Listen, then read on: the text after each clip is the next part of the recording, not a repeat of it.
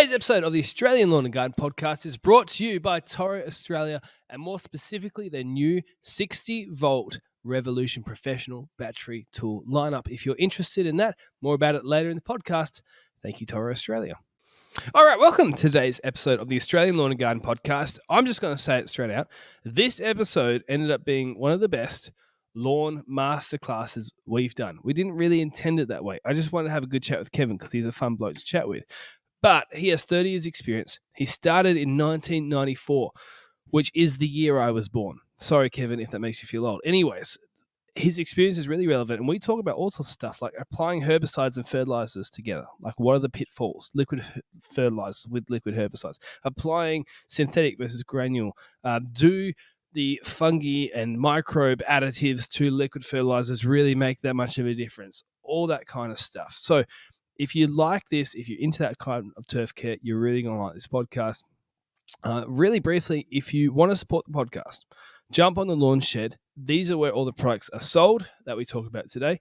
If you get a trade account, there's two things that will happen. One is you support the podcast. Well, when you get a trade account, you say you heard about them through the podcast, and that will help the podcast.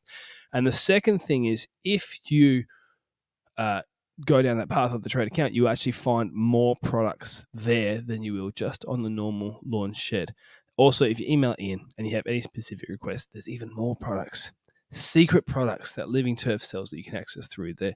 If you ask him some questions, he'll be able to find you the right stuff. Without further ado, let's get into this podcast with Kevin Booth. All right, welcome to today's episode of the Australian Lawn and Garden Podcast. I've been trying to get this guy on the podcast for what feels like 35 years.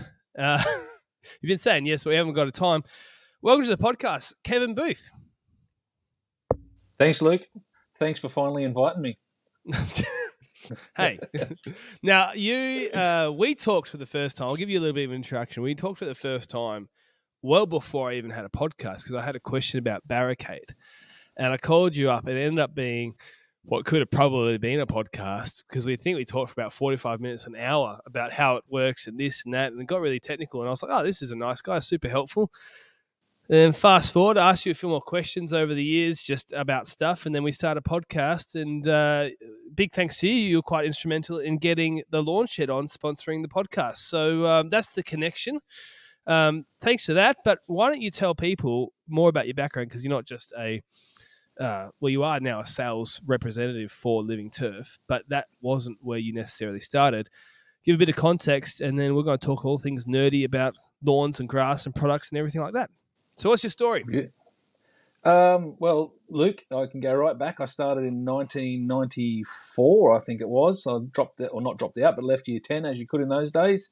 Yep. Got an apprenticeship with the local council doing greenkeeping. Funnily enough, I remember the process of that, in how many people actually applied. I think they ran 6 apprenticeships that year, and there was a couple of hundred people for each job. I remember having to sit in a room.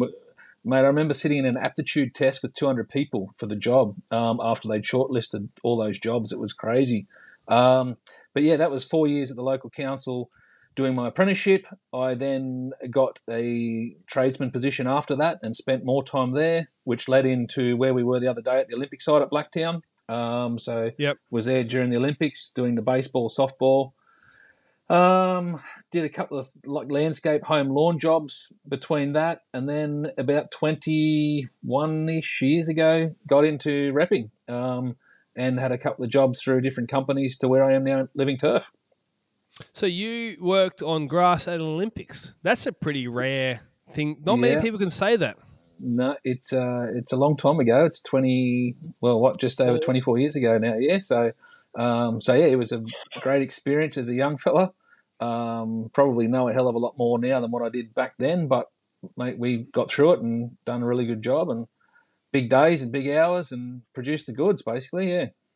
The other thing behind the scenes that people don't know about is that you've helped and worked with Ben Sims from Lawn Tips a lot. And years and years now, and he uses you as a bit of a help and guiding point at some points in the past, which I guess you're a little bit behind the scenes on that. But yeah, there you go. Some people don't know that. I like working in the shadows, Luke. That sounds scary. No, yeah, correct. So, I met Ben as part of my repping run when he was on the golf courses in Orange. Geez, that would have been probably sort of mid 2010, like mid 2014, 2015, somewhere around there. And then just saw Ben's very first video and just sort of had a chat to him about it, and, rest is history. So, yeah, good friend and good fella. And, yes, we do, through the lawn shed, support a bit of Ben's business, yeah.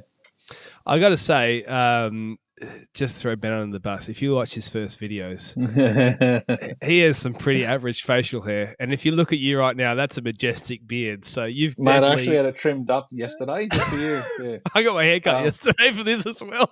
I haven't had a haircut for 47 years, mate. But I don't want to throw Ben too far under the bus, mate. He does about 4 videos a week. You'll get back at me very quickly. Yeah. He will. But yes, those early videos, Ben's fuzzy fluff. And I don't have that good of a beard either, so I really shouldn't throw stones in glass house.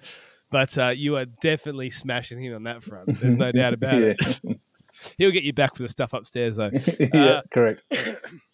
So what I wanted to talk about is I think that you've got this really good experience where some people, they might work. So, what you did at Blacktown, where you're working at the Olympic site, people might work in a site like that for a long time, but the reality is that it's a very niche kind of experience where, like, it's really cool and really interesting, but a lot of it in sports turf is actually not that relevant to the contractor or to the homeowner, because you're playing with budgets, and maybe you've got certain products that are no longer available because you're not a professional, or they're not for home use, or there's certain things on the other side that make it easier for a homeowner, and that they're there all the time. And, applying a product, it costs you $2, and you don't have to be that strategic with how you price everything out. Whereas contractors, especially on large scales, they've really got to think about it. And there's all these little 1%ers that go into the contractor life and the professional life that sometimes you just need a little bit of a guiding eye or a thought, help someone to help you think through those kind of problems. Because if you were to go by a spreadsheet and you would just go by maybe a spec sheet, maybe the product's too expensive, maybe you're not sure it works in your climate. And so someone like you've had that huge variety of experiences over a long period of time, over 30 years. And that's why I thought you'd be a great guest on the podcast to chat about that sort of stuff. So how does that sound to you? Yeah, good, mate. The thing is, I don't think it matters what position or site you're in. Budget's always a concern. I personally don't like it when people say things are too expensive. It's like you always talking about your pricing on mowing and hedging and things like that. It's much like us. They're an investment in the contractor world. The difference between the contract world and, if you call it, the professional turf management world is, in a contract world, you can get a return on your investment, whereas in the other side, it's a true cost. So don't be afraid that a product X is expensive in your eyes if you sit down and work it out as a cost per application to Mrs. Jones' lawn, because you'll charge it back. You should be charging it back anyway. Yeah. Yeah, exactly. Expensive is relative as well. Correct. Because, one thing, what if you use the wrong product and it doesn't do anything? That's probably the most expensive product you're going to use. You applied something to zero result. Yeah, the poor man pays twice, as they say. Yeah, and then, if you make a mistake or something, even worse, because then you got to go fix your mistake. And that actually brings me into what I was talking to you briefly about before. But here's a question that I think a lot of people haven't explored much in the contracting scene is, how do you apply multiple products at once without making mistakes? I had this question the other day where somebody asked, this is in Lawman Contractors Australia. I think they said, I've just put out some, I think they said bow and arrow, but I put out some herbicide, and when can I next fertilise? Or I'm going to put out some herbicide or something like that. And I commented very briefly, and I couldn't be as helpful as I needed to be because I was just, quickly flicking through Facebook. But you can apply fertilizer and some herbicides at exactly the same time. But you also run into some problems if you're a little bit too careless about it, right? Correct. Yeah, look, there's opportunity there. You just got to make sure, the list is as long as your arm. But you got to make sure the products are compatible. That you're trying to achieve similar results. And then I would also, depending on what grass you're doing and what time of the year. So if it's a hotter period of year, you've got to be a bit more careful than if it's cooler part of the year. If they're, Kikuyu and Cooch, they're pretty resilient. If it's buffaloes or, Queensland blue Cooch, you've got to be a bit more careful. But yeah, there's certainly opportunity to do more than one thing at once, within reason. Some people get really carried away and try and put 84 products in the tank and wonder why it burnt. But, you just got to be careful. Some herbicides are more compatible than others. The one you mentioned, bow and arrow, whether it's bow and arrow or any of the other generic spearhead or whatever, we've found in our experience they're probably one of the least compatible products with a lot of fertilisers. So we've found a product in our range that mixes with it well. And in our experience with spraying, that's pretty much the only product we'll put with it in terms of a fertiliser. Yeah. You're looking at getting a new battery tool lineup for your business this spring, have a look at the new Toro 60-volt Revolution Professional series. I recently had the opportunity to head down to the Brisbane headquarters of Toro, and I got my hands on some of these tools, and I can honestly say that there's some really well-built tools. The Revolution series runs off the 60-volt Flex Force system, and it powers a whole range of tools, including line trimmer, hedge trimmer, blower, and the 21-inch heavy-duty 60-volt mower. The line trimmer and the hedge trimmer can be run through the onboard batteries, just like you would expect, but also through the backpack linkage, which means that if you have large commercial jobs, it lightens the load and makes it a much easier job for you. There are a lot of interesting innovations in this lineup, including a 6-port multi-charger that you can put on the wall, which is really useful if you're running and relying on a battery system. And like I said, there's a whole lineup of tools ready to go for your business on this platform. So if you want to find out more information, head to the Toro website. There's a link in the description, or to your local Toro dealer. Thank you, Toro, for sponsoring this part of the podcast. Yeah, so that's safe end you're talking about there. And correct, safe ends, yeah. If you're looking behind me, it's there. So I actually use it. Nice product placement there. Yeah, thank you. That's genuinely how we stock. I moved the podcasting table to have it behind me, but I don't have enough safe end for this application. I only got back from in Perth on the weekend, and then I sort of came back and I was like, we're running along with just about everything. But I've got, as you can see there, some bags of general urea. And tomorrow afternoon, I want you to critique me on this and tell me what you would do. I'm not going to have hurt feelings or anything like that if anyone's listening thinking that you're being aggressive or anything. I want to learn, and this is how you learn. So I know roughly what you were talking about. I know that some people have had problems with bow and arrow, so I haven't really tried it too much with stuff. And I'd heard, I think from Ian saying that nitrogen you should be fine and actually helps the uptake of the plant. But what would be the difference between me putting some granule urea in the water, letting it dissolve, and then putting in some stadium? What is the actual difference with that? What risk am I running? What applications would I do? How would you think about it? And what's the difference with the safe end, which we use? We just don't have enough for tomorrow's application. Yeah. Look, with straight urea, I think you'll be fine as long as you don't go with too big a rate. The best advice on any product, whoever's it is do a jar compatibility test first. The last thing you want to do is mix up 1,000 litres and then it goes to glug in the container. Right. So just always mix up a little bit in a container, using equal amounts of what you would do on the same scale, if that makes sense. So if you're using 300 litres of water, use 300 ml of water as a scale. If you're using 5 litres of product, use 5 ml, that sort of thing. Right. And then just check the compatibility. And that goes with any product. That's the way to test. And we do a lot of jar testing in our work when we've got new products. A lot of our products, every company, to be honest, will have a compatibility chart with a lot of the most popular products on the market. It's just that you got to remember in the bow and arrow or any of those other similar or competitors' products that there's already 3 active ingredients in that product. So that's one of the things you got to remember. Although you're pouring it as one product, there's already a mixture of 3 products in that, or 3 actives in that tank. Yeah. But as I said, it's the urea. I'm pretty confident you'll be fine. But I would still suggest that you double check it in case there's anything silly that doesn't work. Water plays a part in it too. Believe it or not, your water's a lot different over there to over here. If someone's using bore water or rainwater, it can be a lot different. So just check the compatibility is the safest thing to do. So if I'm going down the road and like a long way down the road, is there a chance that the water is maybe a different acidity or whatever it is? Maybe, this one's going through new pipes, one's going through old pipes and picking up something that's been, can that really play that much of an effect? Yeah, in some products, yes, 100%. So, most common product, Roundup, if you've got a high, Roundup likes being in an acidic pH. So anything that's higher than neutral, it can break the product down quite quickly. So they call it alkaline hydrolysis, and that's why one of the things they say with a lot of people add surfactants and pH buffers into their Roundup to get better results. And that goes for a lot of products. Conversely, there's some products that like to work in an alkaline more than an acid. Just don't assume that your water, is because it's coming out of the tap, is always perfect for spraying. Sometimes they'll need buffers and pH amendments and hard and soft waters, things like that might drop some products out of solutions.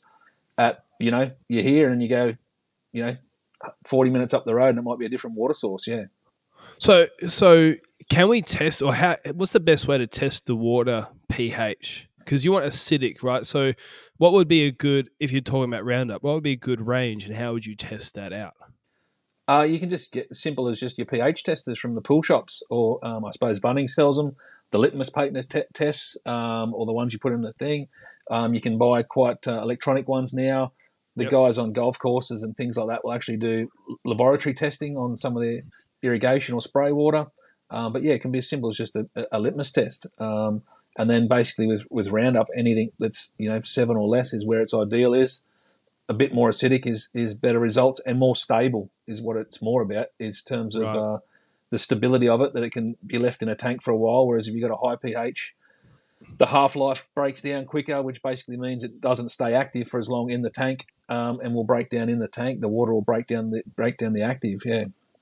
So if we go back to the bow and arrow sort of stadium, because they're all the same product in essence. There's 1,000 different names of it. Yeah, exactly. And there's a new one released actually by Lawn Hub, and I was like, did we really need another one? Do we really? We had enough already. But anyways, up for them.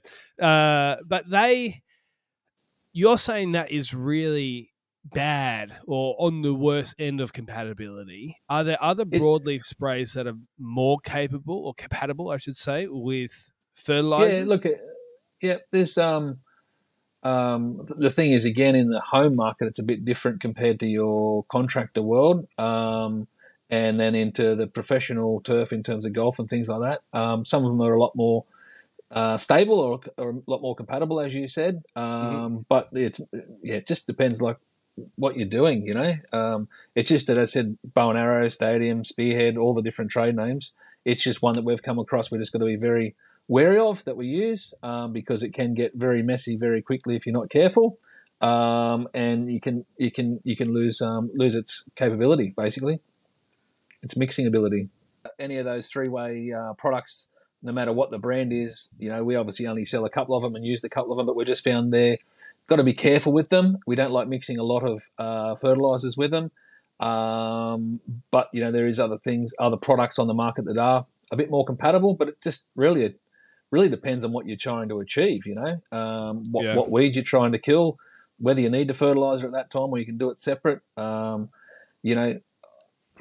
it's different scales, your contractors are going and spraying, again, picking on Mrs. Jones's lawn. They probably only want to be there once as opposed to coming back every day, even though it's only 100 squares, 200 squares, whatever. Obviously farmers are in the same boat, but they're doing thousands of hectares. They don't want to be coming back to the shed and filling up. And in our living turf, we've got a division called Precision Turf, which is all our guys that do the applications, and we're a bit the same. We try to fit as many things in the tank as we can as possible, but to make sure it works without losing the efficacy of any product that we're using, and without damaging the turf is probably the most important part of that whole story. Well, what I've found is it's not just the how effective it is. It's a return on investment, because you can say to a client, okay, I'm going to spray your weeds, right? And let's say we'll talk about which products we can. We'll explore some other products in a minute, but let's say I'm going to spray some stadium out, some bow and arrow, and I'm going to charge them $100, right? If I could mix in a fertilizer with it, I could say, hey, look, I can spray for $100, or I could put some fertilizer in and we can fertilize it well for, say, 130. And so usually we charge $80 for a fertilizer application. I'm making these numbers up. So they feel like they're getting a $50 discount. because you're charging them $130 for the double spray. But the reality is a small lawn, you might be putting in $3 worth of product, and it actually takes you only 30 seconds more to mix it. The spraying time is exactly the same. And I think, and I've been preaching this for a while, is that those combination applications are a really good way of making more money and adding more value to the client without having to have that awkward price rise conversation. Do you get what I mean? It's kind 100%.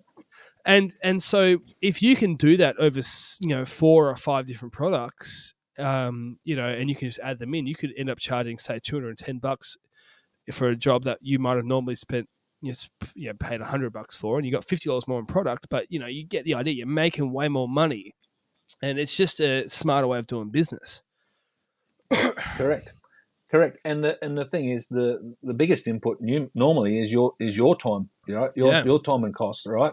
The cost of the product, again, people sees it expensive, but if you actually work out the true input per 100 square meters, it's not actually that huge. Might be a couple of bucks here or there. So the cost of the input of the product might only be, $10, $20, $30. The cost to put that out is your labour charge for that hour, which I'd say would be more. So if you can reduce your labour hours for the customer, that's a better investment for them. It also probably makes sure that you'll get the job because you're not quoting them 5 applications. You're quoting them possibly 1 application doing 5 things. And again, that happens whether it's in small lawns or out to broadacre farming. Like the guy that's mixing up 20,000 hectares worth of spray, he doesn't want to keep driving back to the shed to put the next spray out next week. And again, for us, when we're doing big councils or broadacre spraying where you might be doing 50, 60, 100 hectares a week, if you can do 2 or 3 things in that application that are compatible and safe and within the legalities of it, we'll certainly do it. Again, just making sure that they're compatible and that you're not going to lose any of the viability of any of the products by doing that. You don't want to put I'm just trying to think of an example. Like, it's probably not the best idea to put a leaf-applied herbicide with a wash-in product or something like that. You can get away with some, but you just got to be careful and again, weigh up the risks of doing it one way or the other. Is it better to do it twice and come back a week after each other, or is it better to do it one application and get 90% viability out of each product as opposed to 100% but costing double the input? Not double the input, double the application cost, Yeah. So what about Lonro then? Is Lonro a good, because I like to use that one alongside, they're essentially the two post-emergence we're using. We're using Lonro and we're using Stadium. Is that more compatible with things? In my experience, yes. It seems to be a bit more compatible, mainly because, too, that there's sulfonylurea, the formulation of them. All the sulfonylureas are a bit more compatible with other fertilizers and other herbicides and things like that. It's quite good. We did one the other day with some Lonro, and I'm pretty sure that had a bit of fertilizer and a few other products in there to sort of clean up a site that had a few different issues. Yeah, because I think Lonro, the downside in my experience with Lonro is one that it's not, you can't use it on every type of lawn, especially ryegrass. Like it's actually there to it'll kill ryegrass, and it's a little bit slow. Which so is Stadium to a degree. Like there's other ones that are faster, but do you find that putting fertilizer with the Lonro speeds up the effect? Because I know that can happen sometimes with some herbicides.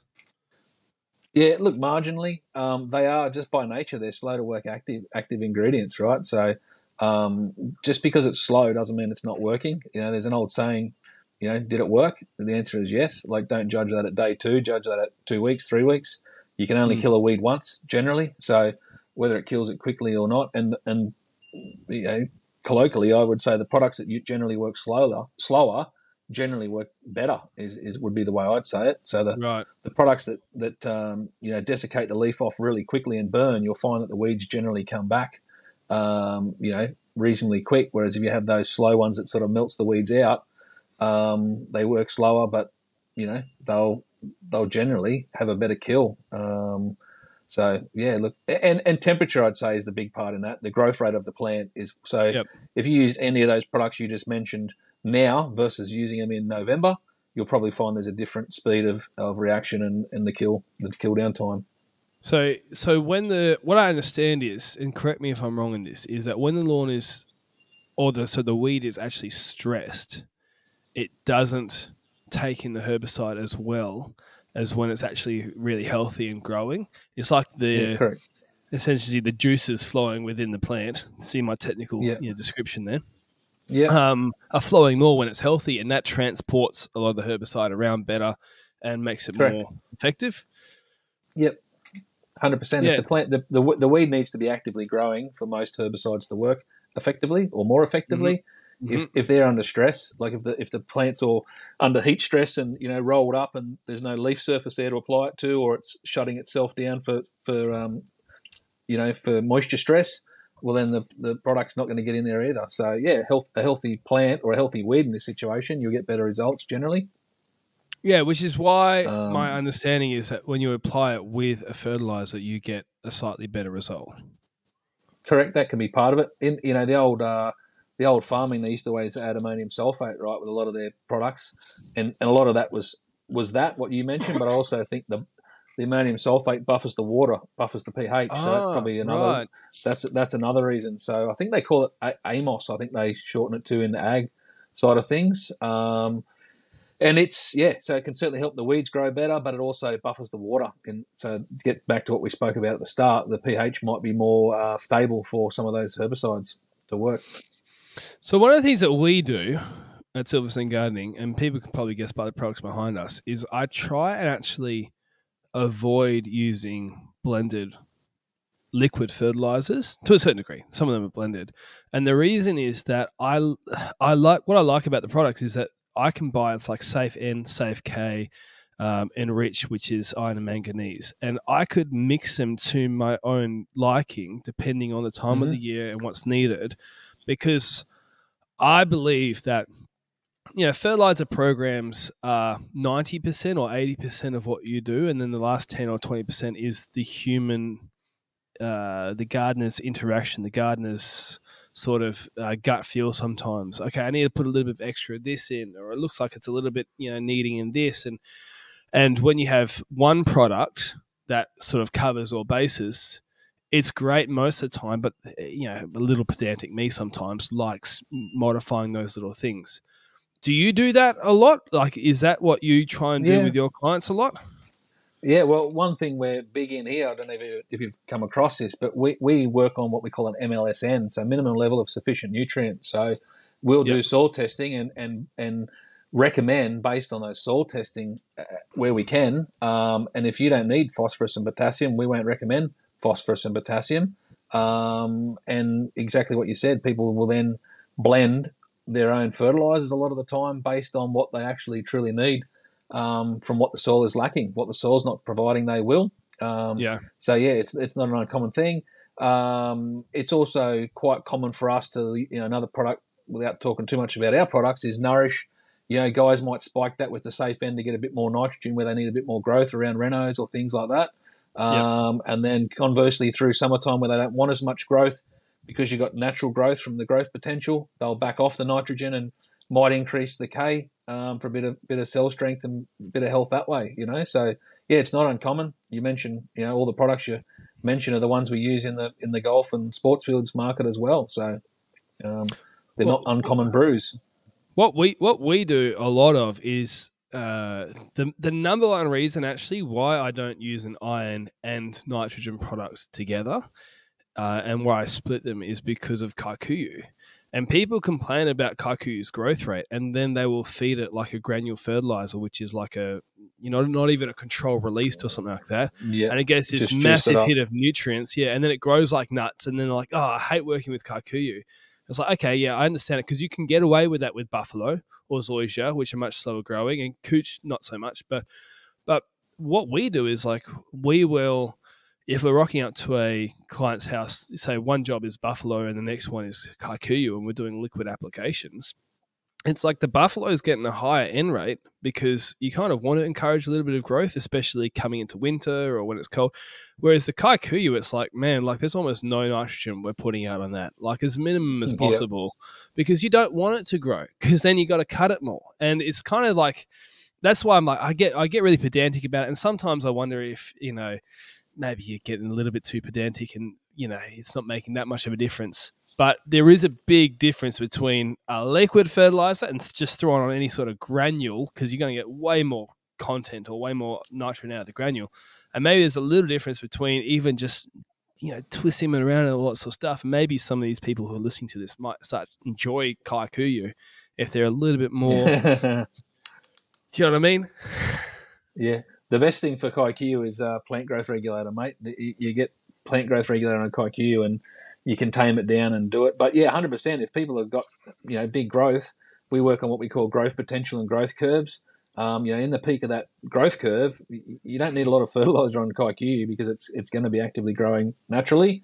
It's probably more about holding it back a little bit, putting some regulation on it through Primo or Marvel or whichever one you choose to use, and just hold it back.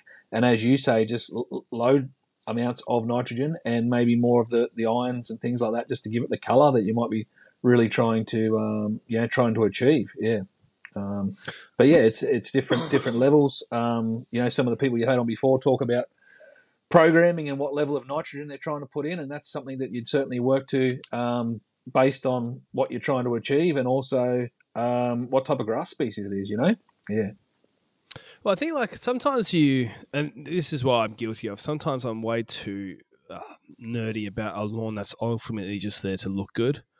Like if you are dealing with a sports turf and there's actual stress and like a lot of playing on it, like, yeah, okay, you want to put a lot more effort into it because, you're trying to get the ball to roll evenly and the height of cut's actually important. And, there's a lot of wear and tear and it's a bit more complicated. But when you're just like a home lawn and the client just wants it green, like you don't, perhaps I overthink it sometimes and perhaps we do as well. But, yeah, there's a difference there, Yeah, 100%. The biggest thing I'd say on Kikuyu too is that everyone expects it to be. I think the thing with Kikuyu is because it grows so fast, like people get sick of mowing it, so they hate the grass. Whereas if you could mow it more frequently and clip less off it and put a PGR on it, you can actually get some really nice Kikuyu. Like some of the best golf courses are Kikuyu fairways and tees. I think one of the best places I saw it was years ago. One of my customers put it down as seed, and they had it down to 6 millimeters as a croquet lawn, and it was immaculate. Wow. Heavy PGR program, obviously, and regular mowing, like mowing multiple times a week. But yeah, I don't think it matters what grass you got. You can't have a good lawn or a good surface if you're not mowing it regularly. And that means more than just like my next door neighbour that mows it once every 6 months, whether it needs it or not. It needs to be. If you mow it once a week, it'll be better if you mow it twice a week. If you can mow it 3 times a week, it'll be better again, Yeah. So the mowing regime, which is hard in your world when you're mowing people's lawns and they're paying for it, I get that. Exactly. But, I get that 100%. But for people that are looking at their own home lawns, yeah, plant growth regulators and up your cutting regime, with everything else you do is where you'll get to the next level. Yeah. What do you find with them mixing between fertilizers and wetting agents? Well, there's two things there. One is that like the Tricure behind us, which is quite expensive as a product, but we started using that last year, and you get turned off by the price because you're like, oh, you can get cheaper wetting agents. But the thing is, you can put it on; it doesn't burn the grass. And one of the things that we were struggling with a lot is needing a lot of wetting agent being in WA, but wanting to do all applications in one hit. Yeah, and that's the thing. Like, leave it. Yeah, I once had this time where I was using I don't even remember which brand it was. But I was using a wetting agent. This is years ago, and it was a really hot day, and it was my lunch break, and I was working at home, and this is my own home lawn. And I had a couple of dry spots, and I thought, I'm going to put some wetting agent out and immediately water it in. And I only wanted to water these little spots. There was two areas in my lawn. And I got a watering can, and I put this product in, and I just mixed it, and I just put it on the lawn, really quickly, just spread it out. And then I got a hose sprinkler and just chucked it on and watered it. And then I put the other area. And then, 5 minutes later, I came out and I moved it. The other area that had literally 5 minutes, maybe 10 minutes, got burnt because it was hot. Yeah. it was the middle of the day, and you could see the lines. You know how like the watering can, like Comes through the droplets. yeah, you could see at the edges of where I had just been swirling around. You could see lines of burn immediately Yeah. and that made me really nervous after that to use wetting agents with your fertilizer applications, because you want to leave, for the most part, your liquid fertilizers on the leaf for 4 hours or something like that. And then you want to put your wetting agent down and water it immediately. And they don't, It don't work. That gets back to what I was saying before, where you have to make sure that they're not only compatibility in terms of physically compatible, but whether they're compatible in the methodology. Look, wetting agents, how do you put it? The old oils ain't oils type syndrome. They don't put them all in the one band. There's lots of different technologies in those, and generally the cheaper ones are cheaper for a reason, and the more expensive ones are more expensive for a reason. And it's technology a lot of the time. And it's hard not to do it, but putting wetting agents out in the middle of the day, no matter of the product, is probably not the most ideal way to do them. But we realise that you have to, and you're right. TriQ is one of the few. TriQ is one of the ones that you can put out, leave it on the leaf. And the other thing that's quite interesting is, from what we've been told from independent testing, is that it's one of the only products that, when left on the leaf, doesn't lose any of its efficiency when it is washed in. Some of them degrade a lot by sitting on the surface. So whether you wash it in straight away, ideally any product you could wash in straight away would be perfect. But if you can't, you can be rest assured that, one, it won't burn, and two, that you won't lose any of its efficacy once it is washed in. And look, we've got guys on golf courses that use it on bent grass greens at 2 millimeters and leave it on till that night before they water it in, and it's safe. So it's a good product, and just be careful what you mix with it. Again, like if you're mixing fertilizers with wetting agents, that probably heightens the risk of issues. Again, but using good fertilizers and good wetting agents can lower that risk. Yeah. So there is. What do you feel when people are like, oh well, a surfactant, a wetting agent, in that category, they're all kind of the same thing? Yeah. Because you hear that a lot, and especially in the home garden, where like, I just put some detergent down. Put some detergent with it. Yep. Yeah. What is the actual truth about that statement? Are detergents the same as wetting agents? Well, there's a saying, and I'll get this wrong for sure, but it's something along the lines like, all soaps are wetting agents, but all soaps are surfactants, but not all surfactants are wetting agents. So what they're basically saying, in the family, yes, they are in the surfactant family, but they're different surfactants, right? So, they're designed to have, cutting for grease and things like that when you're washing up to get through the grime, whereas we don't need that. And a lot of those products is what can be the burning effect on grass. Right. One of the biggest things you want to test is that it doesn't burn or have any phytotoxicity effect on grass. So if you went and put out, not being rude to Dawn or, any of the other soaps that you got under your kitchen sink, if you went and put them out on your lawn in a watering can like you did and left them on the leaf on a warm day, they'll smoke your grass, Right. So, they are technically surfactants, but they're a different grouping, I guess, of surfactants for that purpose, right? To be degreasers and all that sort of thing, and biodegradable and all that, whereas ours are in a surfactant. Conversely, I wouldn't tell someone to go and use Tricure to wash up their dishes. That's the way you. What do you mean? That's another income stream for you. What are you talking about? This is a great. This is a great way to make more money. Effectively, the ones the products you use to wash your cars and trucks, they're effectively surfactants too. But again, you wouldn't go and wash your dishes with, a truck wash, or you wouldn't put that on your lawn. So just be wary that, there's a reason being. And a lot of people will say, oh, product A burnt my lawn when I put it out. It's, you got to be pretty sure of yourself. There's a thing that we sort of say 95% of complaints are usually 95% of the operator. So it's very rarely the actual product. When you get down to the nitty gritty and you ask people questions and what rates and what nozzles and what do they do before and after, usually you'll find a problem there that has created that issue. So don't always blame the products, particularly if you're using, if you're going to spend the money on buying good products like Lonro and all those products we've already mentioned, make sure you're spending the money on buying a proper surfactant to go with them. they're so cheap anyway. Like the input of those, like you buy a 1 litre of any of the surfactants, Yeah. and they'll last you for, they'll last you for years. So there's really no excuse in my. Up there, I think I've got 20 litres. Where is it? There it is. Of Weta 600. The label's turned because the tap's on the side. And that's not a product that you sell, because I bought it about 4 years ago, and I think I'm about 1.5 litres into my 20 litre. That's what I'm bottle. saying. Like, the product we use a product, and I think we put it out at about 200 ml per hectare. So exactly. 1 litre 1 litre will last you for 5 hectares, which in a home lawn situation or commercial lawn mowing situation will last you for a number of years. And it's you're probably paying. There's certainly less than $100, probably less than $75 for a 1 litre container. So that's very low input cost, which is why I'd question, why would you use your dishwashing liquid under the sink, basically? Yeah. For that kind of stuff. The other thing I wonder about with dishwasher liquids is, because they've got colours in them and they've got fragrances in them and things like that.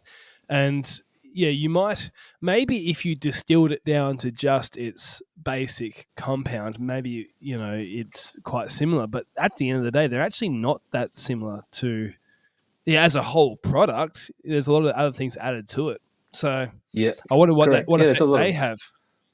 Yeah, correct. That's right. So it could on the floor and the soil and things like that. But, you got to remember, these products don't just get pulled off just get pulled out of a shelf and decant them and put them in and go, there's your surfactant. Like, it doesn't matter whose brand it is. There's years and years of research and testing on these products to find a product that's going to do what it says it's going to do and do it well, right? So I've been lucky enough in my time to be to a couple of these factories, and if you sort of saw them, they'll have 6 and 7 lab rats there testing products, to make a wetting agent. Like, it's quite scary the amount of work that goes into a lot of these products to get them to market.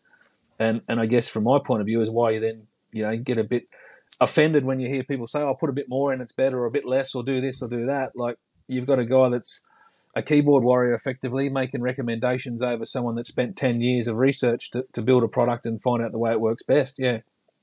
People become suspicious because they've been ripped off by salesmen in the past, or they've heard about people who've been ripped off by salesmen, and they always go, well, you're just trying to make more money or whatever it is. And look, sometimes there's some dodgy people out there, but often the time is in this industry, especially when you have someone like yourself who's an ex-professional, whatever business they work for, they got into the industry because they liked grass being green and they liked plants being healthy, and then they just got into the sales side because it was a good job where they could help people have green grass and all that sort of stuff. And certain people, I don't know what each business is like, they don't even make more money the more product they sell. They're just on a wage, they're just, but people are like a used car salesman is the classic example. They're like, is this another guy who's telling me it's the greatest thing since sliced bread, but they're just making more money off it, The thing I'd say to that, Luke, is that it's a very small trade and it's a very incestuous trade, and it's probably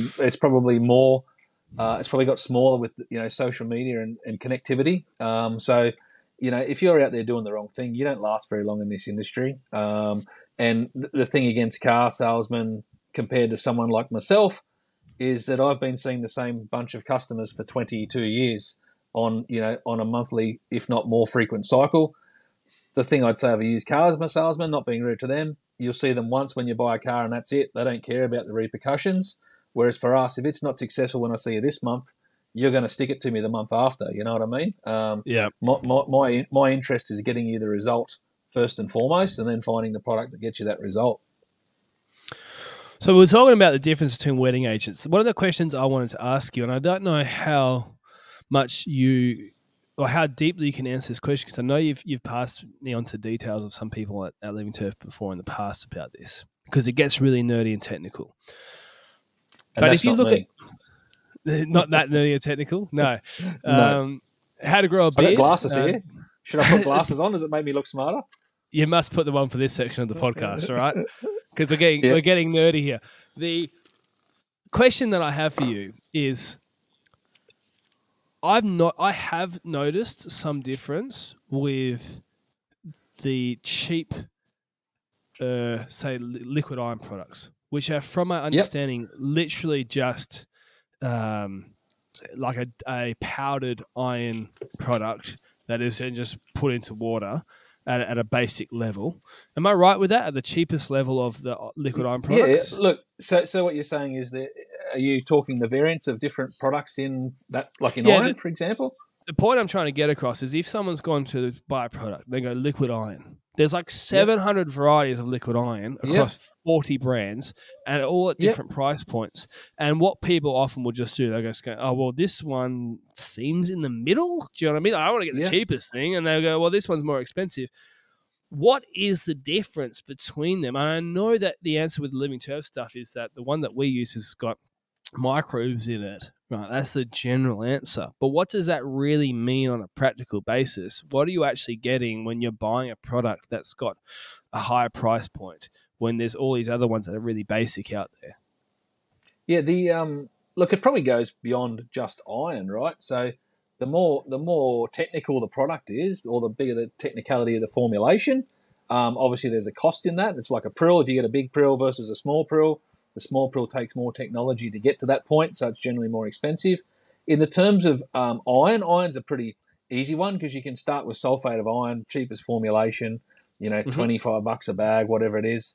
It'll work 100%, but it'll also smoke your grass pretty quick too, right? So the risk is that you can use it and use it well, and it's used quite widely because it's cheap. But you just got to be careful that your lawn can go black and you can stain in a home lawn situation. The sulfate of iron will stain concrete and fence lines and brickwork and all that sort of stuff. So that's probably one thing. It'll work, and then you get to products. So we have those products. We're not hiding. We have Enhance and Brilliance in that sort of product range that are made on sulfates. And then the product that I think you use, well, I hope you're using because that's what we spoke about, is Enrich. Yep, that's behind me too. Right. Yeah, cool. So it works on, and like a lot of other products in the market, they have like chelation formulations of iron. So they're a softer form. They're more technically pure. So there's a higher concentration of the iron. They're generally softer on the plant. Obviously, they're more expensive because of the production costs. They can be less burning. They can be more compatible. So there's a reason why they're, I guess it's like why is a Ferrari $300,000 and I don't even know they make them anymore. Holden Barina $26,000. They're both cars, but there's variance in them, right? So yeah, look, the Enrich is a great product because it doesn't burn. It's got microbes in it, as you said. And just the formulation of the product in there. And the other big thing is it doesn't stain. So that's the biggest thing that I like with it, is it won't stain your concrete and things around. It's just a matter of being, if you're going to go and spray a sports field and do 2 hectares, by all means, you might be happy with sulfate of iron. We've all had the experience where people have gone a bit too hard and got the big black burn from the sulfate of iron. Yep, I've done that for sure. Yeah, that's a risk of it. So it's just about dialing it in. And, to me, in a home, if you're charging someone to do it, you don't want that to happen when you're applying it. So just, again, it's just all formulations, being aware, reading, as the law states on a lot of things, is read the label. It'll tell you a lot about what's in the product and why that cost of, and again, the word expensive is correct, but there's a reason for the expense. And again, it's the old, the poor man buys twice in something, and sometimes you got to pay more to get the better products based on formulations. Is this your experience as well? Because this might be my just, subconscious playing with itself sometimes, like you are convincing yourself of something.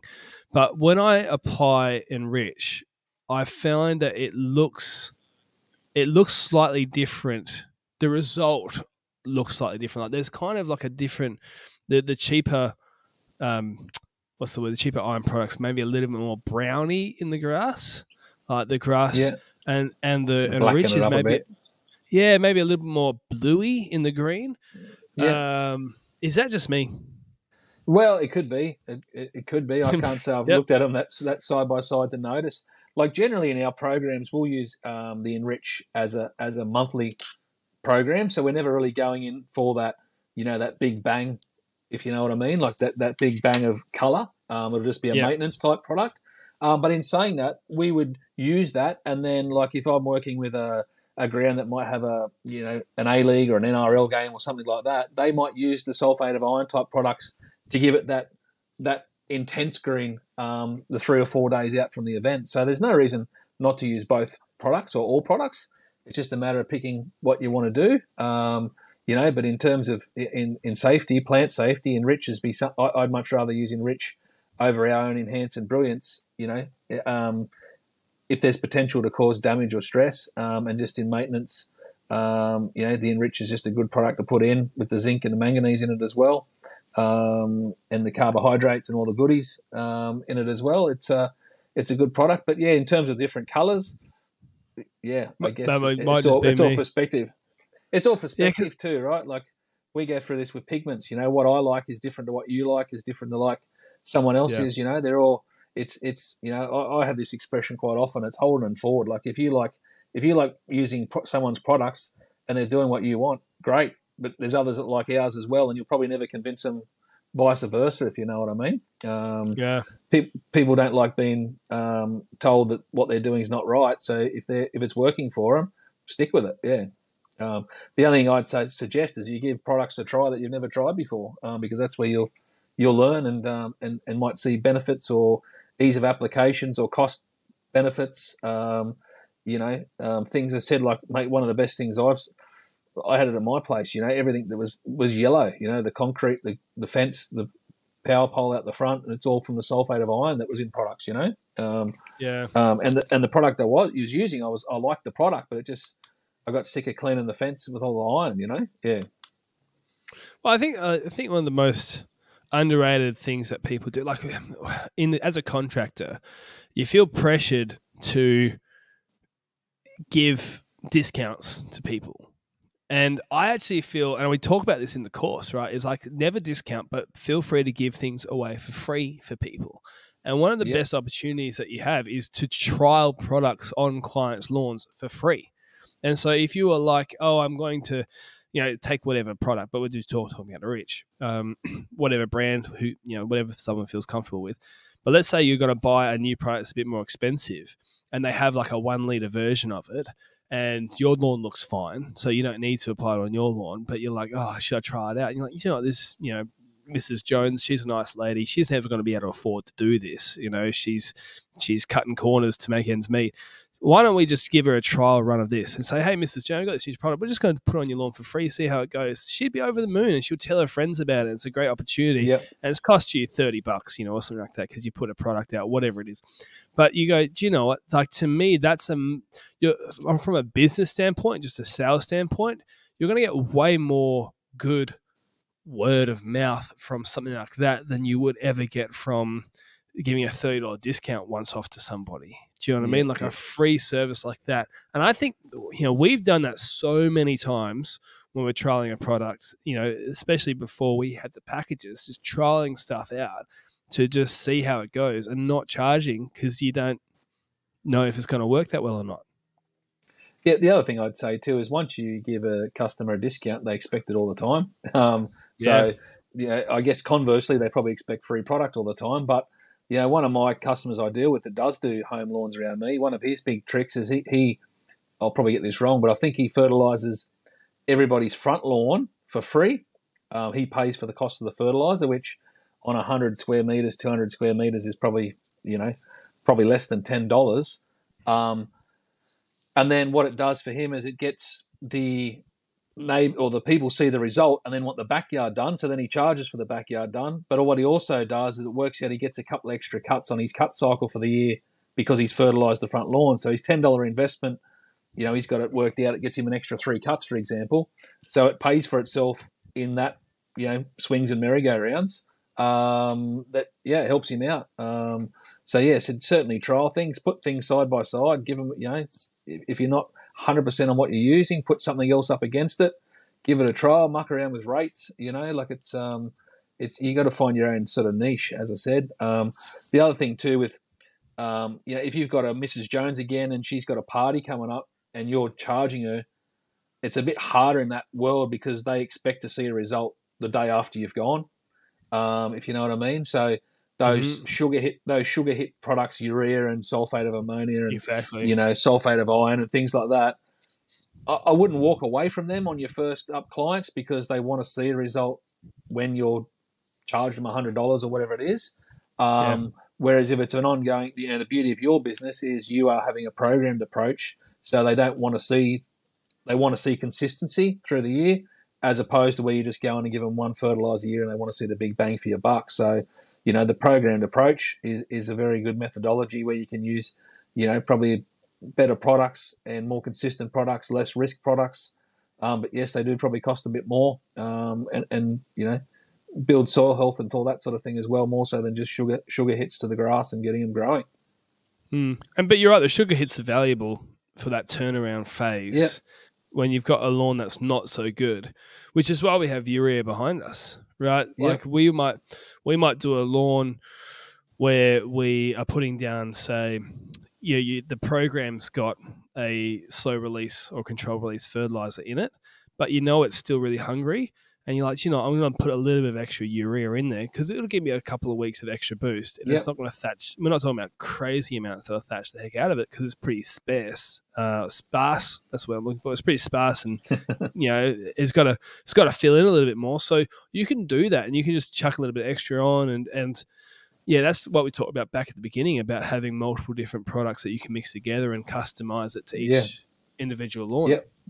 Yeah, even your slow releases, if you look at a lot of your slow releases, they'll still have a component of upfront, upfront availability. So, you'll buy a product that's 60% slow release nitrogen, so it's effectively still got 40% upfront. So if you read the label, read the analysis sheet, you'll find it's, a certain amount of it's sulfur coated or poly coated or, carbon coated or methyl and urea, whatever form it is. And then it'll have a urea or an ammonium upfront, which gives you that initial hit. And then obviously you got the things like what you said, the ureas and that are all up front. And we're not saying don't use them, just you wouldn't put that out in the middle of the growing season because you would just be chasing your tail and get a sugar hit. But you might use it now coming out of renovation where you want that big hit of growth to cover the grass back up. Just picking your products and experimenting with products and maybe not using the one product all through the year. There's different things you might use at different times of the year, depending on what's required. Going back to the nerdy stuff we started touching on before, we started talking about soil microbes and, is it VM3 and VAM that are in products? Food sources, yeah. So what do they actually do? Because I know it's one of those things where it's like, is it just a marketing term? And I know it isn't, right? Because I've read stuff, but I still don't really understand exactly what it does. You're like, it kind of helps with this and that, but I guess people are suspicious sometimes of the salesy, fancy words that, a great example is vegan leather. It's plastic. Vegan leather is just plastic. You know what I mean? Yeah. But people are like, what do they call them? Like vegetarian sausages and vegan sausages. Like, it's not a sausage. Yeah. But the whole idea of, we used to have vinyl seats that you used to have in your car, or plastic seats, and now it's vegan leather. And it's like, the great marketing term, but we all know what it is. Come on. And is there a bit of that? Leather. And I felt that suspicion myself sometimes with the idea of, these products, and they say, it works on the soil and blah, blah. So, like, do you have, or what is the idea behind the VAM and the VM3 and all that fancy stuff? Yeah, so the VAM is mycorrhizae, so beneficial mycorrhizae. So it's a fungi that gets into the soil, and basically what it does is just improves the mycorrhiza of the soil, and it actually provides it. So it's a source that gets in there to boost all that, and then in turn they break down organic matter and mineralize the fertilizer in the soil and makes it all work. And the VM3 is basically just a proprietary technology to help provide that nutrient availability to the plant. So most of the superior liquid products you have at least one or the other, and most of them have both in there. And they're just beneficial fungi and mycorrhiza to improve the soil microbiome. Yeah, I'm googling mycorrhizal fungi. Yeah. Don't tell me a liar. Yeah. No, I just wanted to mycorrhiza. Here's a definition: a beneficial fungi growing in association with plant roots and exist by taking sugars from plants in exchange for moisture and nutrients gathered from the soil by the fungal strands. The mycorrhizas greatly increase the absorptive area of the plant, acting as an extension to the root system. And that's from the Royal Horticultural Society in the England. The motherland. The England, yes. I was going to say the UK, but then I was like, I don't. Maybe it is the UK. Anyways, but so there you go. So that's what they are. Yeah, so, beneficial fungi that help the plant take up nutrients. It's the interface. It's right at the end of the root tips, basically, that of any plant, where the interface between the soil and the root is. It just increases that surface area, I suppose, and helps the plant take in exactly what you said, moisture and elements and food and all that sort of thing. And then it works in exchange between the plant and the soil in the way they interact. And as I said, a lot of them, you'll see things like biological boosted or biological improvement and all that sort of stuff. Again, some of it can be marketing, but in our particular products, it is there. It can be tested and proven that they are there. And funnily enough, you can do testing in your soil to test your percentages and their functionality in the soil of different microbial activities in your soil. So you can sort of quantify it as well. Yeah. Right. So you could measure over time how much. So that answers the kind of skepticism to a certain degree. If you could measure how much increase is actually happening because of the product application. Yeah, 100%. So we do testing on certain facilities that will test that, and they'll test at different times of the year to see how their microbial activity is going in their soil. And interestingly, the most damaging thing to a healthy soil is synthetic fertilizers. So the overuse of synthetic fertilizers, I should say. So a lot of people think it's fungicides or herbicides or insecticides. It's actually synthetic fertilizers, that's why you just got to be careful on how and when you use them. And then that's why we push a lot of the microbial boosted products and the VAMs, VM3s to help build that biology back up in your soil and what we call regenerative turf management, And if you go to farming, funnily enough, farming's now into that. They've gone 100%. Past the words. They've gone past sustainable and they're into the regenerative form now because they've realised that over the years what they did was degraded the land, basically. So now they realise that biology is the key to everything. You get the biology boosted, you'll get your ground back up. Yeah. So this might seem like a stupid question, but if the synthetic fertilizers are killing the mycorrhizal fungi, I'm assuming that the fertilizers that include the mycorrhizal fungi themselves are not synthetic? Yeah, that's right. We try to be as natural as possible. Yeah, as natural as possible. Look, there still is some elements in there, but you'll find they're based on rocks, phosphates, and softer forms of protein, nitrogens, and things more than ureas and all that sort of stuff. So you've got to be very careful in the formulations as well. A lot of them, some of our, and that goes again for anyone's range. Yeah.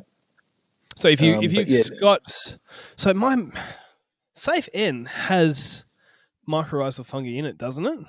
It's also and it's a protein. It's a protein-based nitrogen as well, so it's compatible, and it won't be detrimental. Any of those superior liquids, as we call them in our range, are that way inclined, if that makes sense. And a lot of that range now has got organic certification. Organic certification inputs. So there's, I couldn't tell you off the top of my head, but I know there's a few of them. Vitalize, Kelp Plus. Trying to think which other ones. I think Foundation. Yeah. Anyway, a couple others that are certified organic inputs. Yeah. So my question on a technical level about Safe N is, my understanding is that urea is one of the worst, if not potentially the worst. Like just straight nitrogen is some real bad stuff for killing the fungi in the soil, or for damaging the fungi in the soil. You could be 100%. I honestly don't know the answer to that. I just know that synthetic-based fertilizers are what can be damaging to the microbe in the soil. And it's more their overuse. Like doing it once is not going to be detrimental, but in farming, where they use the same product, and the old story goes, you put out 200 kilos of urea, got great results. Next time you put out 200 kilos, it worked okay. The next time you put 300 kilos out, you didn't get the same result.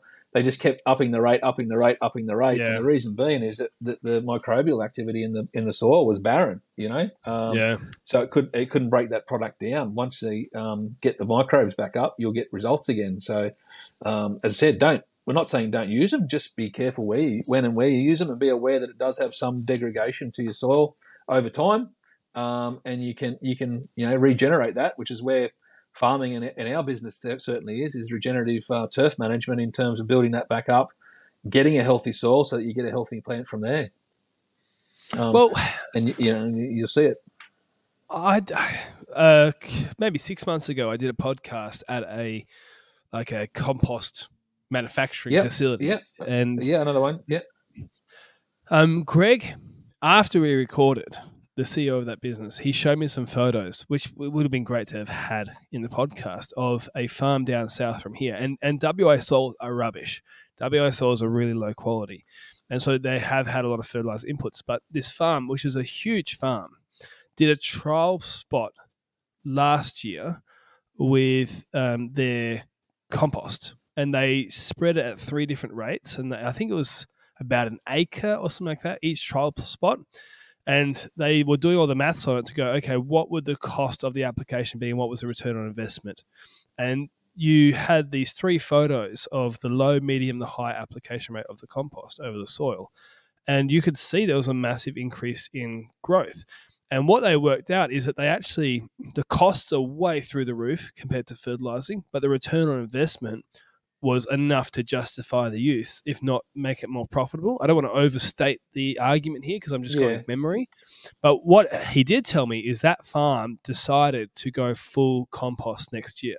So because of those trial spots, so they were going from essentially, full synthetic fertilizing, if I'm understanding correctly, to the other extreme. And they believe that that's going to be, even though way more expensive, is going to be better for them in the long term. That's their way of the future. Yeah, look, it's one of those things. You got to have a bit of interest in it and a bit of bit of reading about it.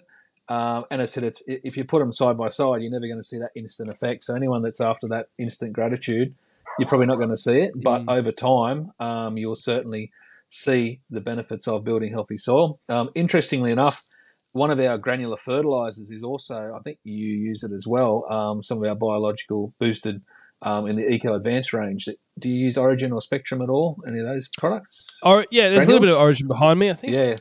Yeah. So they're also microbially boosted with the Eco Advanced, trademark product. And interestingly enough, there's a photo somewhere within our internal stuff where one of our reps left it in the back of his car and it rained and got wet in the back of his car. And you could see the hyphae growing across the back of his canopy in the car that come out of the fertilizer from the beneficial microbes. So it was quite an interesting photo that over a weekend in a warm weather with a bit of moisture, that the microbes and the beneficial hyphae started growing through the back of his car. Yeah.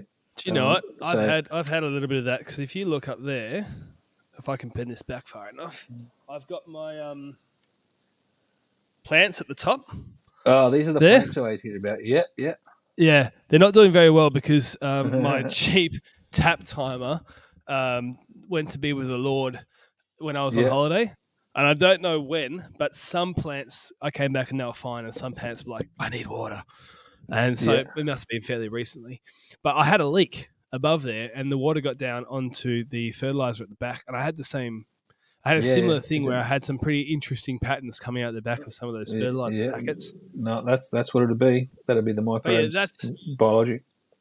That bag there is all we have left of Origin. I've come back, and this is honestly as low stocked as I think this has been for a year, because I've been on holiday. Right. Most of those bottles at the top, because you can't see inside them, they're almost empty.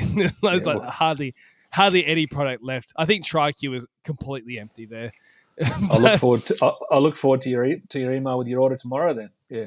Well, I emailed it Ian earlier in the week. But which is actually a funny story, is I was late to this podcast because I had my mother's address because of last year I had to get some stuff delivered to my mother. And because, anyways, long story. But I had her address down, and I got a call because I knew it was coming today, and I was like, "Oh, I'm going to be at the warehouse. Doesn't matter." And I got a call from the guy, and I was driving to this podcast, and I was actually in the area.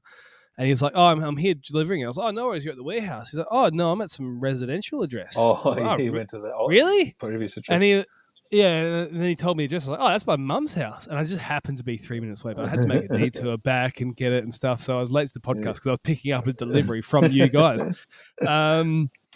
So anyway, so we're talking about the fungus. So the fungus is an extension of the root system. So I'll read the quote again. The mycorrhizas greatly increase the absorptive area of a plant, acting as extensions to the root system from the Royal Horticultural Society from the England, as I said before. The thought then is that surely you would be able to reduce over time your application rates to a certain degree. So it's like a long-term investment there.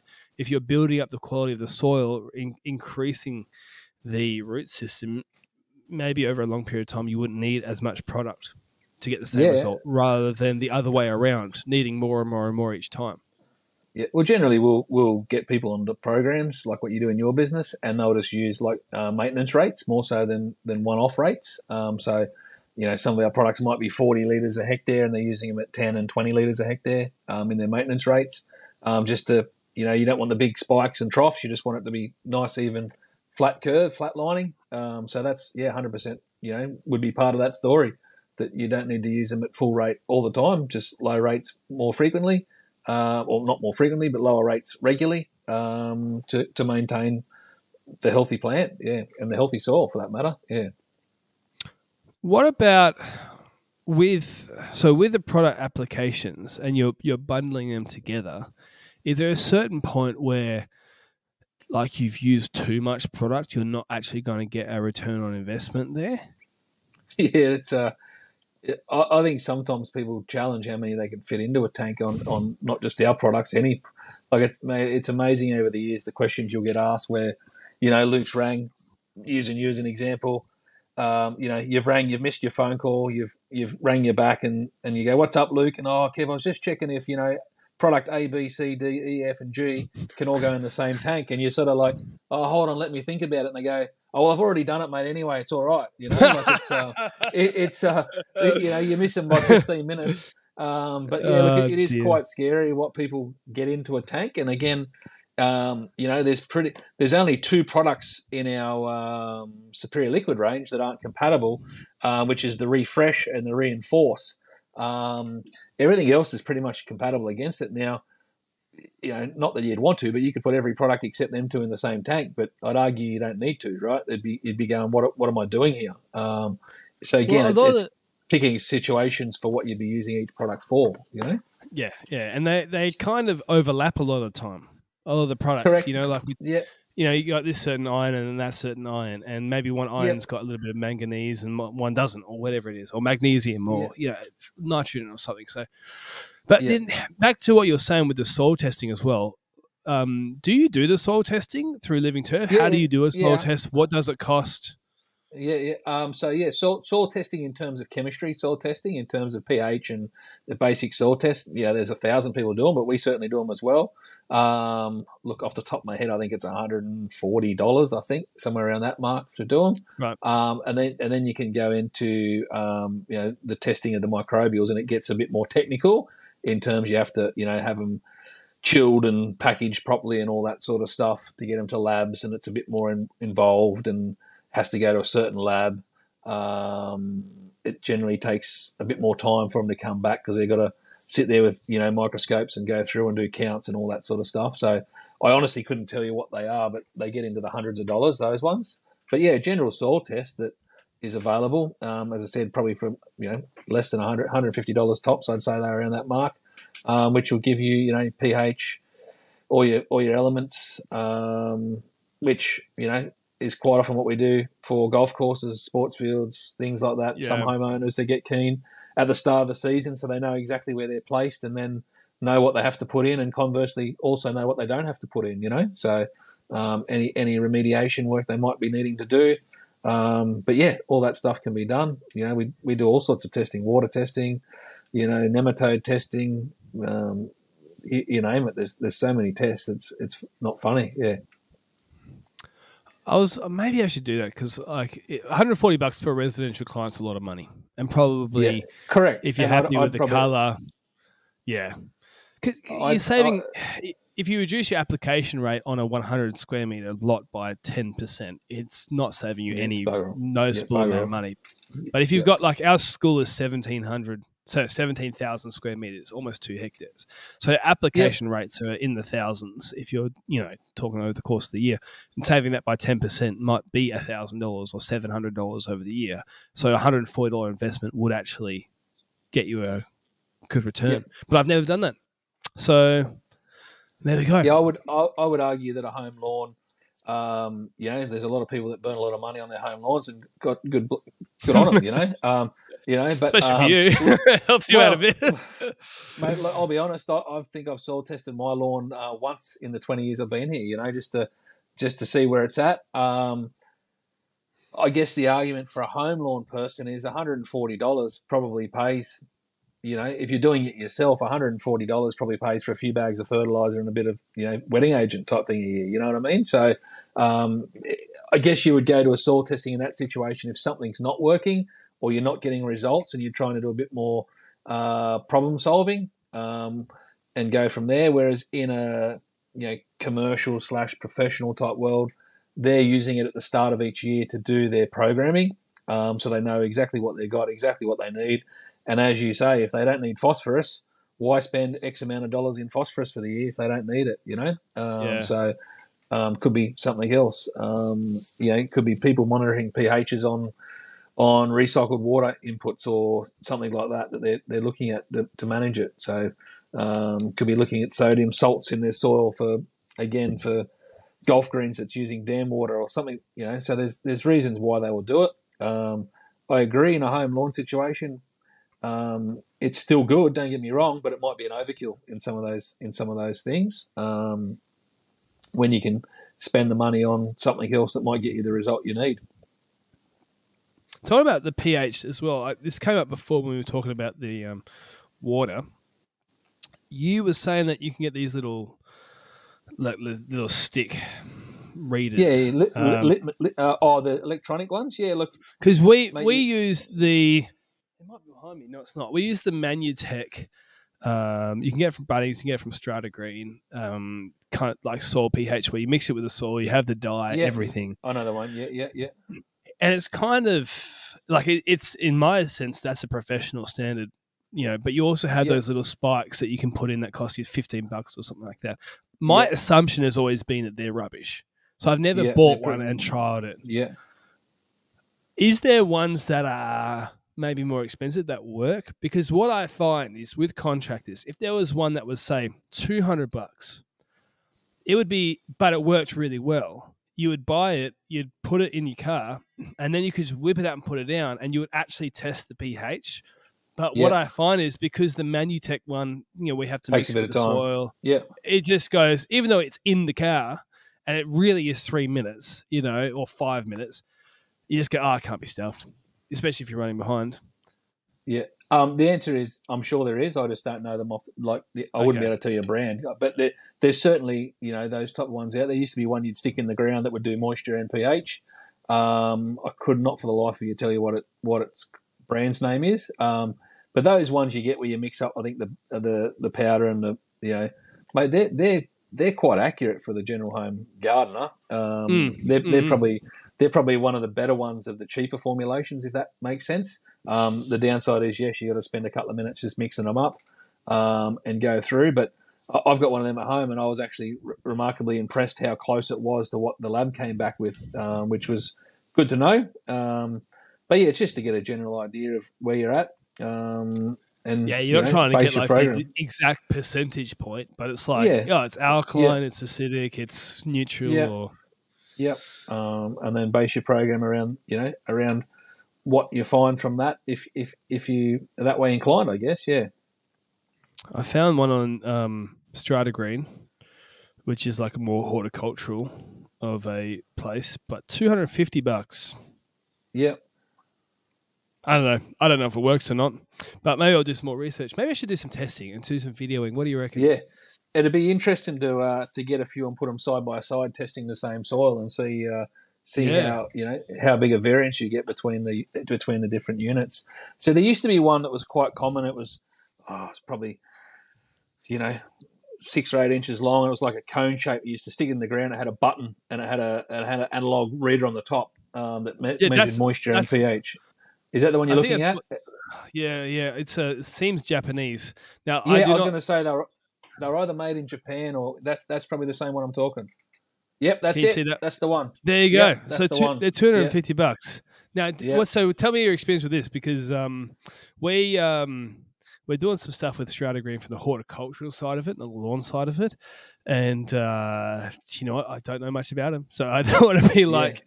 No, that's all right. Go get this. It could be rubbish. That's the exact unit that we used to use. Back in the day, keeping in mind 20-something years ago since I was been in the field, but every day. But yeah, that they used to be a pretty good indicator of what they do. From memory, there was like a catalyst. You had to have a certain amount of moisture in the reading before they would be accurate on the pH, if that made sense. So if the soil was too dry, you couldn't then have an accurate pH reading. So again, I don't know enough about them, but that was the unit that used to be always the sort of the norm that people had in their back pocket or in the shed. But as I said, these days there's so many different, there's so many electric units. And that's the pH one, the test.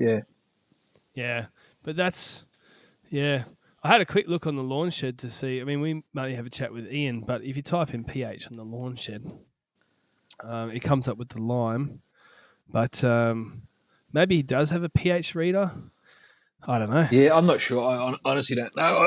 I don't think we do, but as I said, I'm sure there's someone will be able to comment that there's a really good unit. Some of the units we do in the golf market do different things, but they're thousands of dollars, which the average person's not going to want. But like that unit you just showed, the beauty of that is that's the type of unit, when I worked for a company that we did commercial, lawn consults, that's exactly what I had, and it was easy because you could walk around, stick it in 3 or 4 spots in the lawn, test it, and see any anomalies that were there straight away with pH, and then you would go down the path of saying, look, I think your pH is high or low. We should do some further investigation. Yeah. Yeah, right.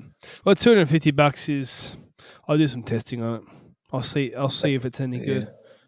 But Takamura soil pH moisture meter. It was funny because I was going to say I remember they were Japanese or Chinese made or something, and that's exactly it. Yeah. Yep. Do you know what's funny? If you have a Japanese name on something, it sounds really professional, like and good. Yep. And you have a Chinese name on something, and you get really suspicious.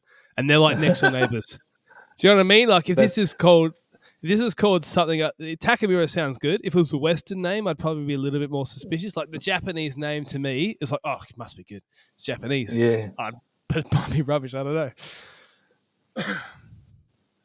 It's like your geography lessons today. Yeah. Well, mate, do you know what? We're almost at an hour and a half, believe it or not. Yep. So let's finish with this then. Before we wrap up, is there a product that is game changer in your world that we haven't talked about? And people getting this far into this, they want to know this sort of stuff. No one is gotten this far into this type of podcast, and they're not wanting to know the secret goss on the new stuff coming out and all the stuff that you think's underrated. We've touched on a lot of stuff, but is there anything we haven't touched on enough that you would recommend? Anything new that you've been getting excited about? That kind of stuff. I think one of the, it's stuff we haven't talked about is chemistry. I think these days it's just getting onto the products, the pre-emergence, the protective insecticides, those type of things. Like there's so many things you can do now before you have the problem. Whereas once upon a time it was always a reactive world. Today you can be a preventative world. So I think that's a big change in people's mindsets, and it's still a big change to get that in people's mindsets. It's still amazing how hard it is to sell a pre-emergent herbicide, even in my world, because people still don't get that there's no weeds here. Why would I spray? But then 3 months later, there's weeds everywhere. So, I don't think it's a game changer, but I just think it's something, if you're not on those type of programs, to get on the programs. Plant growth regulator is a huge product. Again, it can just bring your turf to the next level. Even mentioned about the plant growth regulator for hedges at your podcast the other week that I was at, and it was amazing how many people didn't even know that was available. So again, they're probably not game changers, but they're products that that I think there's a lot of people using them, but there's a lot of people that aren't using them that are missing out.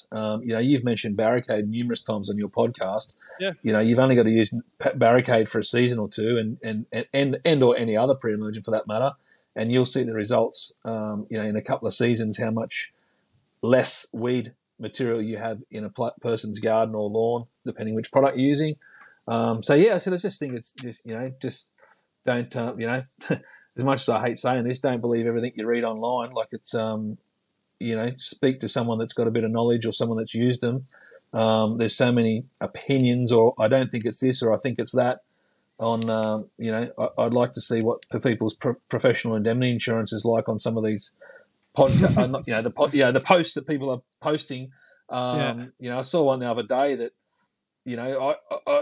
I sort of knew what it was, but I just was interested in the 20 or 30 posts after it was, it's dollar spot, it's grubs, it's this, do that, and not one was right. You think, well, like if they'd done every bit of, it's almost like, I wonder if the same's there, not that I'm classing us as doctors, but, I wonder if people take photos of something on their arm and ask someone what it is and, get professional advice from that sort of methodology.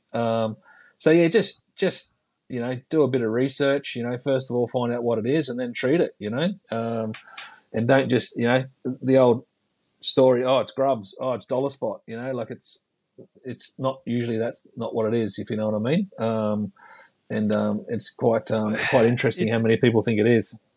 It's a lack of like pause in some of these comments that really gets me, because like tomorrow will be our 11th year anniversary of the business. Right. Nice. And I've been working in the field since I was 15 in a paid capacity, and I second guess myself all the time.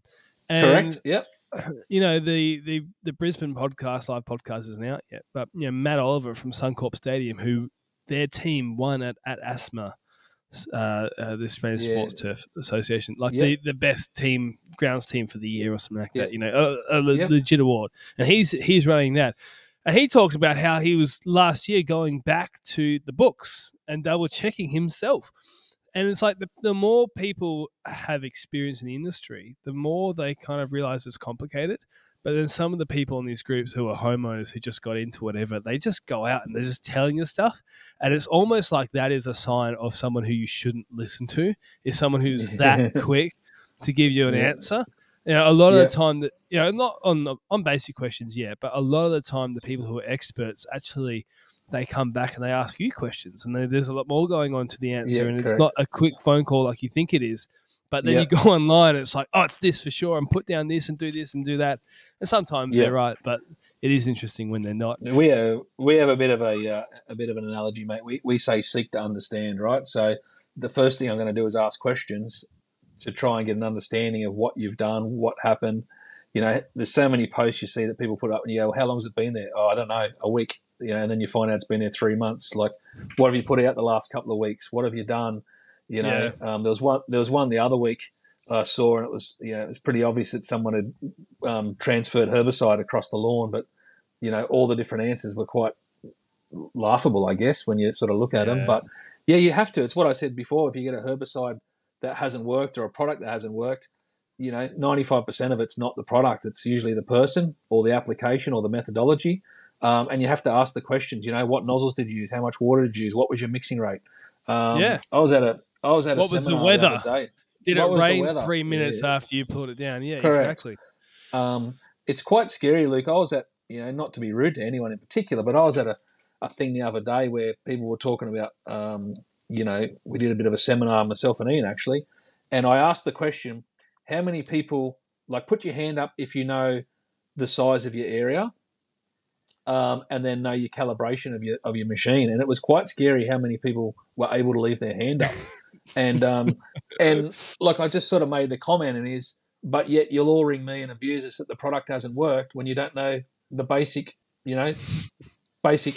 the old triangle, the basic parts of the triangle before you start. So, yeah, just, yeah, I guess it's not having to dig at anyone. It happens in all worlds, but just, mate, some of the best things I see is on the comments that people make that, read the label. I don't think it's people being smart asses. It's just that the information's in the label. Read it, I see it on a car forum and that, someone will have, what's this dashboard light on my car that's flashing? And someone goes, it's in the manual, like it's read the manual. People just looking for a quick answer. But yeah, just check it out and don't always believe everything that's online. And I'm sure there's plenty of professionals wherever in Australia you are that can have a look or, send photos. And when you send photos, I asked this the other day, don't send a photo that's, looking from 20 metres back with a photo that when you zoom in all pixelates. You need to have good clean photos, close-ups, a pen or keys or something so you can see the scale of it, all that sort of thing. And anyone in their right mind will ask you questions, as you said, to try and get to the bottom to find you a solution. Sometimes there may not be a problem found, but there can be some possible solutions that hopefully we'll get an answer or get a result more than an answer. But that's why we have labs and tests and disease testing and MSO testing and soil testing and things like that to sometimes quantify our thoughts. Our company has, I think we've got 11 people in New South Wales, so quite often we'll put things in our internal group post. Has anyone seen this or anyone got an idea what this might be? I don't see myself as an expert, but I know plenty of people that are. So, there's always someone you've got that's got a lot of knowledge to chase down and track down information and ask their opinion or get them to a site to ask an opinion. Yeah. And it complements each other as well. When you've got a team of people with different backgrounds and experiences and all that sort of stuff, the sum of the parts is greater than I've stuffed up that saying, but that's all right. The sum of the parts are greater than the cheesecake that you bought from the shop down the road. But anyways, mate, I reckon it's a good place to end. People, if you want to contact Kevin, I don't know, where do I put your details? Do you want your phone number on the internet? Probably not. It already is. But on our website, livingturf.com.au is obviously for the Living Turf side of the business. Obviously, if it's residential people, the lawnshed.com.au, which will go through to Ian. And then the trade that's in between, is the lawnshedtrade.com.au. Yeah. And what people don't realise, when they go on the Lawn Shed, if you go on the Lawn Shed, sign up for a trade account, say you heard everything through the podcast, and it opens up more products. So if you've gone on the Lawn Shed in the past and been like, oh, there's not that many products, that's because that's targeted to homeowners and they don't, have as many needs. But if you get a trade account, it shows you more products that are available for people who are professionals. Correct. I think there's also a lot more support in the trade side as well for program, exactly what we've been talking about for programming and products and costings and all that sort of stuff. There's a lot more of that available to help the professionals out into their sales, into their customers. Yeah, and that's what it's there for. And I feel like that's why I like it as an option, because when you have a simple question from a residential person, you can get a simple answer. But often we have real technical questions and are a lot more nervous about something because we're applying it as we're charging it. And, that's the support that's good there. And so I guess if you're if you have more questions for Ian, if you have questions for Ian, ask him as well. Ask Ian. Ian's a much better bloke. I'd ask Ian too. If you have questions for Kevin, ask Ian. He can't be stopped. Yeah, that's right. Kevin's too busy. He doesn't care. Give his phone number. Do you want me to give his phone number? Yeah. Oh, let's read it out right now. It is. No. But no, if you have questions, jump on Living Turf and send them to Kevin's way. And Kevin, thank you for coming on the podcast. Everybody else, thanks for finally having you. I was going to say thanks for finally inviting me. Yeah, after all this time, No, I invited you months ago. He's being rude, people. Actually, don't even contact him anymore. Don't talk to him. All right, mate. See you later. Thanks, mate. Take care, Luke. See you, mate.